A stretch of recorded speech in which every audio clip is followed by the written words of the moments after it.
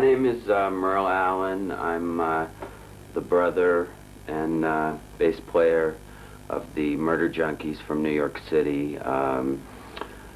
G.G. Allin was, for those of you that don't know, was the most controversial, most outrageous performer in the history of rock and roll, underground rock and roll.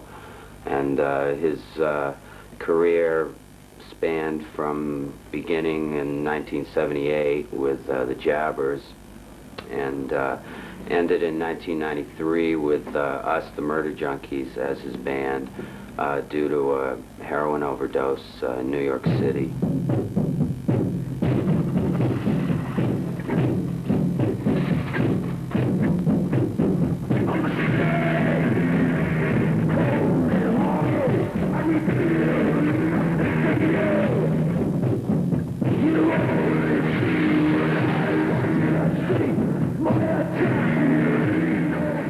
G.G. was basically angry with the world in general, you know, at an early age, you know, having to, you know, we grew up in a small town in Littleton, New Hampshire, and most of the people that we lived with and around were, you know, rednecks and farmers and jocks and things like that. And, you know, we started into music at a very early age. And, you know, we were pretty much the outcasts, you know, because of the way, you know, we dressed and the way that we thought and our attitude and stuff like that. And I think it basically just progressed through the years, you know, especially with rock and roll, you know, getting to the point where it is now, that it's such a corporate thing, and all the bands are basically, you know, in it for a lot of money. And most bands, you know, want to sound like the next band that's popular, and it really isn't much of a punk rock scene anymore.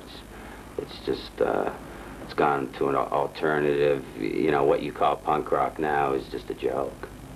You know, and I think that there wasn't any excitement, there wasn't any danger, and, you know, basically he wanted to bring danger back to rock and roll because, you know, he felt that when you were rock and roll and you're on stage, you should be able to express yourself in any way that you wanted to, you know, freedom all the way, no limits, no laws, no boundaries.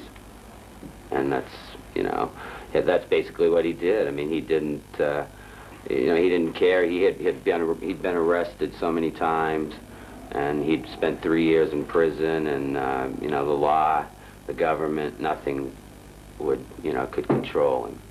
You know, he did and said exactly what he wanted to do and say. We enjoyed his music. We liked what he was doing. We liked the music. We liked his message. And, you know, it wasn't because he was G.G. Allin, let's start a band and be with him, you know. I mean, we believed in what he was doing, you know. I mean, we never took it to the extreme that he did. You know, when G.G. was, it was basically two separate, you know, things going on stage. G.G. would be on set and other bodily fluids, while we were basically his foundation behind him, you know, solid band that he really had been lacking for many years as far as being able to keep a complete band together for that length of time, you know.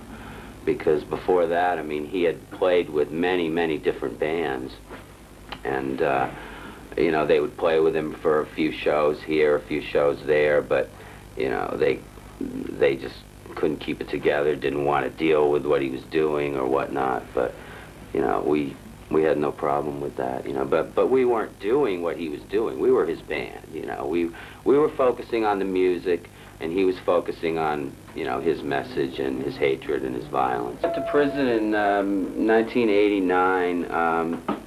The reason he went to prison was he had had rough sex with a girl in Michigan, and what happened was she asked the whole band at that time to come back to her apartment and have sex with her, and they ended up tying her up, and G.G. spent, you know, a course of a day or two, you know, beating her and burning her and carving her breasts up and stuff like that. So, you know, but it was a consensual thing, but I think you know, because of the fact that he was G.G. Allin and he was, you know, public enemy #1. It was like, let's nail him to the cross and, you know, put him in prison as long as we can and keep him away from, you know, life, you know. Fuck you, man! You want Get out of here! to fight with me? You know how to fight with me. I'm gonna get her out of here, because I'm gonna kill her, and I don't want to kill an underage girl. G.G. never really talked too much about his time in prison, but he did a lot of work while he was in prison. He did a lot of interviews, he wrote a lot of lyrics, things like that. Prison, he didn't let prison slow him down. You know, he did as much as he could for his career while he was in prison. Even though he couldn't be out performing and playing, he was promoting himself. And I feel that the time that he spent in prison made him a stronger person and filled him with much more hatred. You know, you could see by watching, you know, if you watch his, you know, any of his videos or things like that through the late 80s, where he was basically a fallen down drunk, picking up different bands in different towns that, you know, would just go on stage and jam, and he would just, you know, sing things off the top of his head, and, you know, it was a different scene then. He was more abusive to himself, as opposed to when he got out of prison, he was much more focused in his mind, his body, and his soul, and he was more hell-bent on fucking other people up. And, you know, you can just see from watching some of the videos that there was a lot more violence and hatred directed towards the audience as opposed to himself. You know. So, no, but he never really talked too much about, you know, his life in prison, but I'm sure he did his time and, you know, put up with the bullshit that he had to put up with, and but he worked a lot while he was in prison. He didn't let it. He drank a lot. G.G., I could watch G.G. drink a whole fifth of Jim Beam every day. You know, and I think for him, I mean, he definitely, you know, was just a drunk. As far as doing drugs goes, G.G. did drugs when they were available, when somebody gave them to him, but this big misconception about G.G. being a junkie is totally false, you know. A junkie couldn't put himself through what G.G. put himself through every day, you know. And yeah, he drank a lot, and I think the alcohol, you know, probably relieved some of his pain during, you know, basically he would sleep all day after a show. We would drive on to a show, he would sleep all day, and by the time early evening would come around, he'd wake up and start drinking, and that basically was what got him going. That was his drug, you know. It was like he'd just start drinking, and he was a very high-strung person, so, you know, he had a lot of energy. But yeah, you know, alcohol to him was like, you know, was the thing that motivated him and got him through probably a lot of the shows. Hey, I kill everything I fuck. He didn't have AIDS, but at one point in his career back in 1989, he put an ad in Maximum Rock and Roll looking for someone with AIDS to have sex with. So, but no, he didn't have AIDS, but, you know, if he had had AIDS, he would have gone around fucking everyone he could to give them AIDS, too, I'm sure. But let's face it, there weren't too many people that wanted to fuck G.G., you know, and he wasn't that much into sex anyway. He was more into, you know, jerking off, you know, having women piss in his mouth, you know, smelling soiled panties and shit like that, you know. He would collect, like, at shows, he would collect women's urine in a jar. He'd get their panties. He'd go back to the hotel and, you know, drink the piss and put it on the panties and sniff the panties and jerk off, you know. That was his form of sex most of the time. You know. I guess you know, that way he didn't have to deal with, you know, any bullshit. And, you know, I can have what I want, and when I'm done, I don't have to, you know, have anybody around to, you know, take any of his energy or whatever. You know, G.G.'s time had not come to die at that point. You know, maybe earlier on in the late 80s I would have expected it, but, you know, and you know, people ask me, you know, how could you be surprised that he died? You know, of course, I always knew that at one point it would come to that, but the day of the gas station show, you know, the fact that he wasn't used to doing drugs like that at that point of his life was probably the leading factor to his death. But I was wondering. But it wasn't the way that he planned on dying, and I'll tell you right now that that was, you know, the last way he would have ever wanted to have died was, you know, a kind of death like that, you know, because he wanted to go out in a violent way. I mean, he wanted to kill himself on stage, and there's no doubt in my mind that he would have done it, and he would have taken a lot of people with him. That's for sure.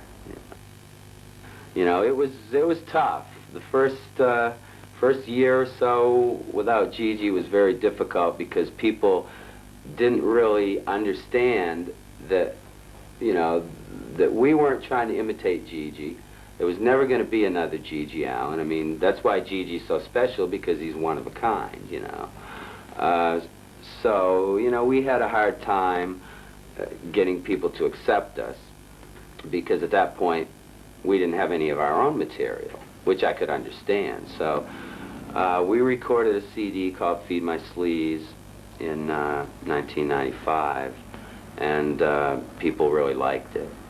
Then we recorded a single called The Right to Remain Violent, and you know, over the course of the last few years, people have, you know, are beginning to realize that we're not trying to be like G.G. We're not trying to be a G.G. cover band. You know, we're our own band. We have our own material. We don't go on stage to play G.G. songs. And, you know, people are accepting us. They like our music. And, you know, that's basically why we're continuing, and we're continuing to gain more fans. You know, and it's not easy, you know, and we're not, you know, we're not trying to live off G.G.'s name, you know, because it's not an easy thing being G.G.'s band. You know, there are good points about it, but there's also being blacklisted from clubs because of, you know, just because of ignorant people that think, oh, this is G.G. Allin's band. They're a bunch of fuck-ups, you know, they suck, the whole trip, you know, so, you know, there's the pros and the cons of being G.G.'s band, but, you know, I'm proud to say that I played with G.G., and, you know, whether it's a good thing to some people or a bad thing, you know, who cares? You know? I'm basically doing what I can through video that we've documented over the course of the time that we spent with him, which, you know, I had the foresight to think ahead, you know, when the actuality of his death did come, that there would be something for people to see for, you know, generations to come or whatever. And, you know, I basically do this to keep G.G.'s name and legend, you know. There are a lot of new kids out there now that are just finding out about him, and that want to hear his music, want to see his performances on video. So I've basically, you know, do what I do as far as distributing his music, his videos, for that reason, to keep his name alive. And, you know, of course, there's always going to be somebody out there that thinks I'm doing it to make a lot of money. Well, that's not the reason, that's for sure, because if I wanted to make a lot of money, I don't think I would be in this business, in this band, you know. And sometimes people think that, oh yeah, you're just doing it to make money off your brother, you know, which is, you know, fine, what people are going to think what they want, but that's an ignorant attitude to have. You know, if you really want to think about it, there's a lot of people out there that want to see it, and I'm just providing it. If the people didn't want to see it, what would be the sense of me to do it, you know?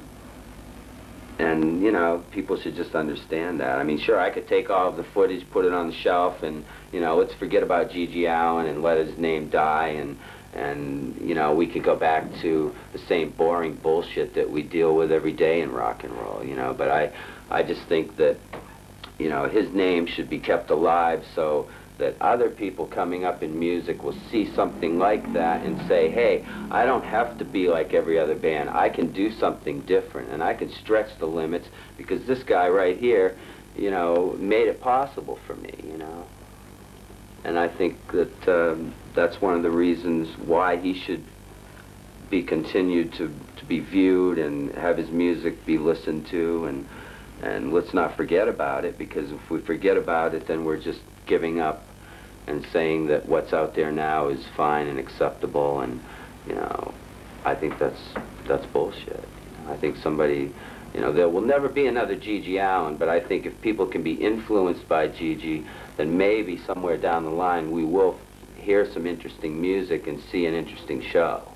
Wendy and Philip went out to score some drugs. Till they got ripped off by a bunch of faggot thugs. Didn't have no balls. Bunch of pussy fucks. Bunch of cowards who wouldn't show up for me to kick their ass. New Orleans motherfuckers, we know where you are.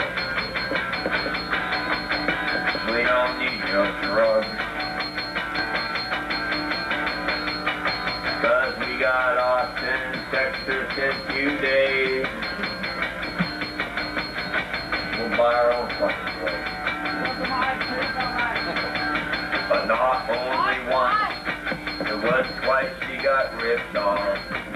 No heroin came to us, so I bounced her off the wall. She came back the next night to a strip show. And Gina was the ugliest, and that's just how it goes. I was #1, we all knew that. I drink Milwaukee's best, but that's all I got. I'm smoking cigarettes, and she's gonna leave Merle $90 million. That's the way it goes. Here we are, New Orleans, Wendy and Pillows, they're right behind me. Wendy won the contest, but Tilla looked good too, so what's the fuss? Here we are, singing this song to you. Back in New York, I'm sure they're not missing us. The smell in Mel's apartment got better when I left. But I don't care, cause now the smell is here with us. And old Milwaukee's best, he's a friend I got named Gus.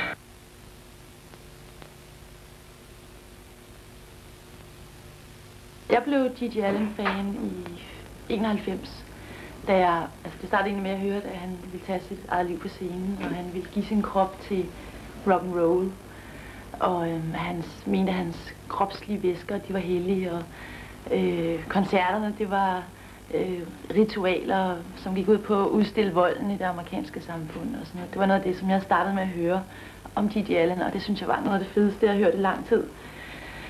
Og så begyndte jeg at lytte til hans musik, og jeg kunne godt lide hans tekster og hele hans attitude til rockindustrien, ikke?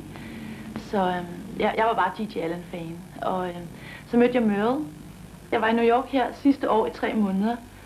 Og så snakkede jeg med Merle en aften, og så sagde han, om jeg ikke kunne hjælpe dem med at få bandet her til Danmark. Og det havde jeg prøvet på. Sidste år prøvede jeg på at lave en turné for Murder Junkies, men jeg kunne ikke finde pengene. Og jeg kunne ikke rigtig overskue, fordi hvis jeg skulle lave en turné med dem, så skulle jeg også have dem ud i Tyskland og i Norge. Og det kunne jeg ikke rigtig overskue. Så vi fandt ud af, at det ville egentlig være meget godt at starte vores samarbejde med, at jeg lavede den her filmturné for ham. Fordi der skulle jeg bare skaffe en flybillet, og jeg skulle bare hooke ham op på 3 filmklubber i Danmark. Grunden til, at jeg har gjort det, det er fordi, jeg synes, G.G Allin, han er den fedeste performer, jeg nogensinde har set. Han er ægte. Han er intelligent. Han siger nogle ting, som er værd at tænke over. Altså, han tager pis på hele musikindustrien, han tager pis på hele samfundet, og han investerer sin egen krop i sit udtryk. Han er ikke sådan en eller anden wimp, som sådan sidder og siger kusse på sidelinjen, og så skynder sig hjem i en eller anden forstad. Jeg har været meget glad for arrangementet i Aalborg, og jeg har været meget glad for arrangementet i Aarhus, fordi altså, det viser sig jo, at der er en masse mennesker i Danmark, som godt kan forstå G.G, og som kan lide hans holdning og attitude, ikke? Og som stiller nogle gode spørgsmål til Merle, og Merle er jo en meget charmerende fortæller. Men altså, jeg var lidt skuffet over arrangementet, der går i Filmhuset, og jeg var jo ved at komme op og slås med ham, den fyr, som Merle sloges med inde på publikumsrækkerne, ikke? Bagefter. Altså, jeg følte, det var meget ydmygende, at Merle, han gider komme helt herover fra New York, ikke? Og så bliver han faktisk angrebet af en fuld idiot, som ikke engang giver Merle lov til at forklare, hvorfor Merle fortsætter med at have murder junkies, og det ikke er noget rip-off af G.G's navn. Det blev jeg meget skuffet, og jeg blev meget rystet. Jeg var meget rystet bagefter. Fordi der var ingen, der greb ind. Altså, pludselig så lå Merle jo bare slås nede på publikumsrækkerne. Jeg synes, stemningen i går i Filmhuset var ikke så fed. Altså, jeg synes, folk var meget kritiske. Altså, som om Merle var en eller anden stor kapitalist. Altså, han kan have dårligt betalt sin husleje på Manhattan, ved jeg, ikke? Men jeg er selvfølgelig glad for, at det lykkedes uden Filmhuset. Så var Merle ikke her i dag, fordi det er Filmhuset, som har betalt flybilletten, ikke? Jeg snakkede med Merle om, det kunne være meget godt at have sådan en lille forfilm, før man gik i gang med hele det her. Hans film. Og så havde jeg sådan lavet 2 trash-film for ingen penge. Sådan, hvor jeg selv filmer. Og, altså, det er sådan rigtig low-life, scumbag-æstetik, ikke? Med vis referencer til John Waters og sådan noget. Og den første handler om en bådflygtning, som føler, at han bliver pisset på mentalt set i Danmark. Så en dag bestemmer han sig for at gøre det synligt. Så han tager tøjet af og sætter sig i et badekar midt på gaden med et skilt, hvor der står: "Please help me, I'm a refugee, piss on me." Og det var egentlig sådan en happening, vi lavede. Og det er så det, der er på filmen, ikke? Kan man se, at folk de bare går forbi, altså de skulle ligeglade, altså. Altså da han så senere i filmen bliver skudt, altså der var ikke nogen, der reagerede. Så det ene film handler egentlig om, at folk ikke tager stilling til noget som helst længere. A Domestic Hole er en helt ny lille trashfilm, som jeg har lavet sammen med min ven Bo. Og den handler om, hvad der sker, hvis du undertrykker din seksualitet. Så går du og æder, og så valgt, at det skal være en husmor. Irma Henriksen, fantastiske Irma Henriksen, en af de få stars, jeg mener, vi har i Danmark. Hun spiller så den her husmor, der gemmer sin mad rundt omkring og spiser og undertrykker sin seksualitet. Og så en dag sker der så noget magisk, da hun støvsuger. Hun finder sådan en tryllestav, og da hun ryster den her tryllestav, så sker der lige pludselig det, at der er en fe. Men det er ikke en hvilken som helst fe. Det er en stor, tyk transvestit, som er en pornofe. Og så sker, jeg vil ikke fortælle, hvad der sker ellers, vel, men det er og Merle, altså, jeg havde det selv sådan i Filmhuset. Jeg hader selv, når jeg går til et arrangement, så er der nogle andre, som skal promovere et eller andet lort. Og man kommer jo egentlig for at se det, man har betalt for, ikke? Man kommer ikke for at se et eller andet bras. Så jeg havde sådan, jeg gider sgu ikke at vise den i Filmhuset.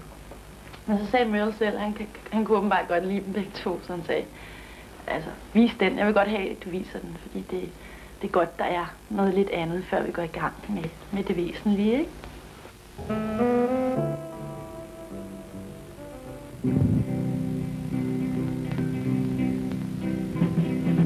Always gonna fight until the day I die. No laws or limits will stop me from the way I live my life. Don't get in my way unless you want to die. I'm living fast and hard and I accelerate on high. I listen to no one who I've got to use. Don't ever try and get too close, 'cause I'm a burning fuse. Everyone around me is someone I will play. I'm living out my life, and I'm living day to day. Within the perimeters of this world, I just don't feel right. I'm living by the laws of a gun and a knife. My soul cannot be tamed. I'm living just to die. I'm living by myself on the outskirts of life. Living day to day, living day by day. The only paycheck that I know is what I'll steal today. I like my girl still young, but keep marriage out of mind. I lick 'em and forget 'em, because for friends I have no time. Never settle down, living just to fry. But all the things I take in life are things that you can't buy. I sleep all through the daytime and I creep all through the night. But I'll live until I die on the outskirts of life. Within the perimeter of this world, I just don't feel real right. I'm living by the laws of a gun and a knife. My soul cannot be tamed. I'm living just to die. I'm living by myself on the outskirts of life. Don't try talking to me, I just don't have the time. You bore me with your useless life, but you never know about mine. Listen to me closely, do exactly what I say. Give me what I want from you, or I'll take it anyway. Liquor, drugs, whores, and greyhounds, guns, and violence too. In my world I'm living by the laws of who does who. I have no fear of nothing, each day I'm set to die. So I'm living by myself on the outskirts of life. Within the perimeter of this world, I just don't feel real right. I'm living by the laws of a gun and a knife. My soul cannot be tamed, 'cause I'm living just to die. I'm living by myself on the outskirts of life.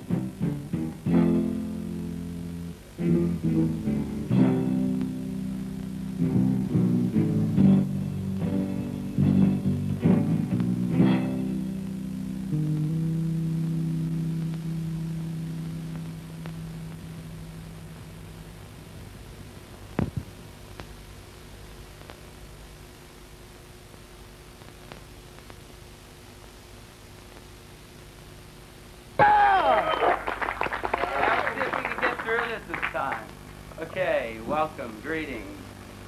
See,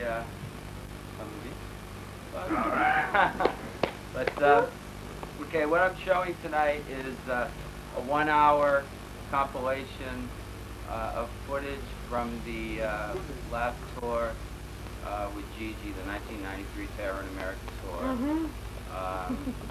which basically consists of stuff from my private collection. Shut up. You. Which, you know, is raw footage of live concerts, interviews, talk show footage, G.G.'s last show at the gas station in New York, clips from his wake and his funeral, and if you have any questions afterwards, I guess I'll answer. Last time we got it started, yeah. So enjoy, and I'll talk to you after the show. Yeah. Hey! Woo!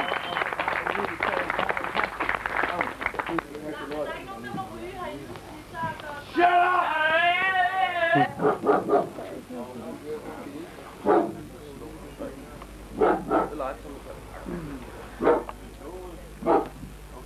Alright. Whatever happened to Dee Dee Ramon? He's Louder! Dee Dee is, I don't know, he's like back in New York now. He's married to like a teenage woman from, I thought it was dead. from Europe or something. And he had a band going, but I think they broke up. What's that?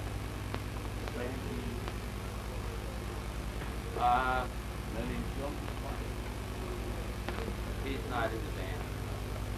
No, he's not in our band. Who was in the band at the time?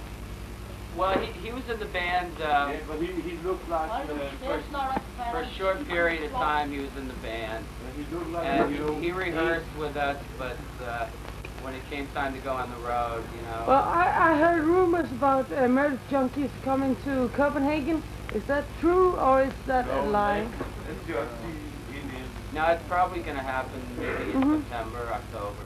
Oh, September, October? Yeah. Yeah, I got a question. Did you and G.G have like an unwritten agreement that he wouldn't throw his shit at you during shows? Or did you have to accept having thrown shit at you as an occupational hazard? I like that. I want to hear some different questions tonight. It was for Marle. No, it's like being behind him on stage was probably the safest place to be, you know? Because he was always, you know, shooting it in front of him. Now instead, have you got any further sort of associations towards your own sort of being on the scene? I'm sorry, can you say that again? Yeah, sure. Now instead, do you feel that you have some responsibility on being sort of behind him?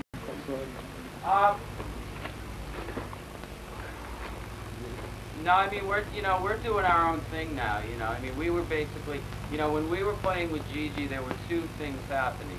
G.G was doing his show, which, you know, was pretty violent, and he had his own thing going on. And we were basically the foundation, the solid band behind him, you know. So what now? Well, we're basically playing the same style of music. We have our own material now. We're playing the same style of music, but, you know, we're not concentrating on the violence that G.G was doing, because that would be impossible. It would be an insult to him, and it would, you know, so be what ridiculous do you do for then? everybody else. No. So we're not trying to be like G.G. No. So what do you do then? Are you still playing his songs? Still playing his songs? I mean, you know, we play maybe one of his old songs or two of them just because people want to hear it. Yeah. You know? But most of our set consists of material from Feed My Sleeves, which is our first CD without G.G. Yeah. And then the single, The Right to Remain Violent. And we also played some songs from Brutality and Bloodshed for All that we wrote the music to. So, you know, we're not trying to be a G.G cover band. So, I mean, people that come to our show now, they have to realize that, you know, G.G's dead. That was once in a lifetime that something like that's going to happen. And if they want to come because they like our music, that's great, you know. But if they want to come to see somebody shit on stage, so what's the that's point? done. So what's the point? Shut up, cunt. The American lifestyle sucks. Did you fear G.G? I didn't fear him because I knew him so well that I knew, you know, when to back off and when he was going to explode, you know. But I could see, you know, I saw many times when, you know, the wrong person said the wrong thing to him and he went off on him, and I knew he would, you know. I didn't have to fear him. So did you see him as a romantic person? Your brother? Yes! They must go. Merle, that's one thing. Well, Some people... I think it's quite interesting because I didn't see him as a really bad person. No? Merle, some people still don't believe in that he was that violent person in his head. Do you really mean that? What's that? Do you believe in that he was that violent person in the head? Yeah, sure. Some people You know, don't think that. You know, They can't believe all this shit is happening. What's that? They don't believe that he was that violent man in his head. Who does? Yeah. Ja, vi var navne, mand. I read I don't understand that. that.